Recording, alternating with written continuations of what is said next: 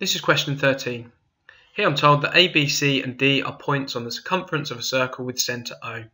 Then I'm told that the angle ABC is equal to 116 degrees. Then I'm asked to find the size of the angle marked X. I'm also asked to give reasons for my answer. So this first piece of information is really important. A, B, C and D are points on the circumference.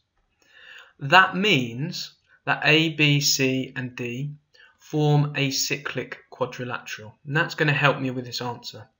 Now, on any circle theorems question, I always recommend finding out as many of the angles that you can, and just by finding out as many angles as you can, you will start to be able to spot other angles that you can work out, and eventually you will get to the angle that you need to work out.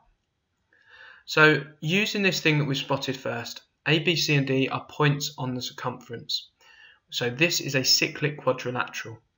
What that means is I can then say, I can work out what this angle ADC is equal to.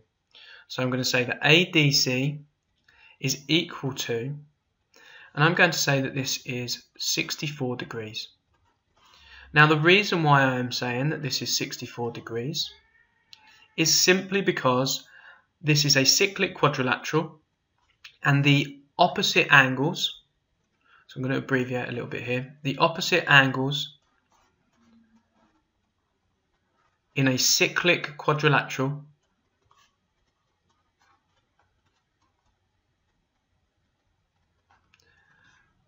sum to 180 degrees. So that's my first reason. So the opposite angles in a cyclic quadrilateral sum to 180 degrees. Now that I've worked out this angle ADC, I can now work out what X is going to be. And again, I can use another circle theorem here. So I'm going to say that X is equal to 128 degrees. And my reason here, the reason is simply going to be that the angle at the centre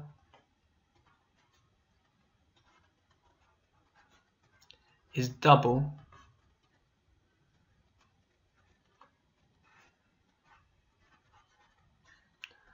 the angle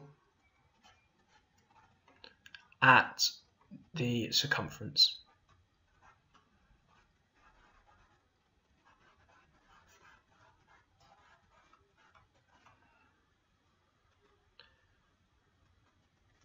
Okay, so just a final quick point here.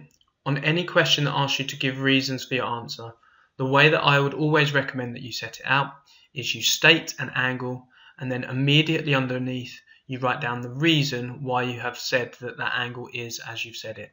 So ADC is 64 because opposite angles in the cyclic quadrilateral sum to 180. Then we said that X is equal to 128 because the angle at the centre, so that angle there, is double the angle at the circumference.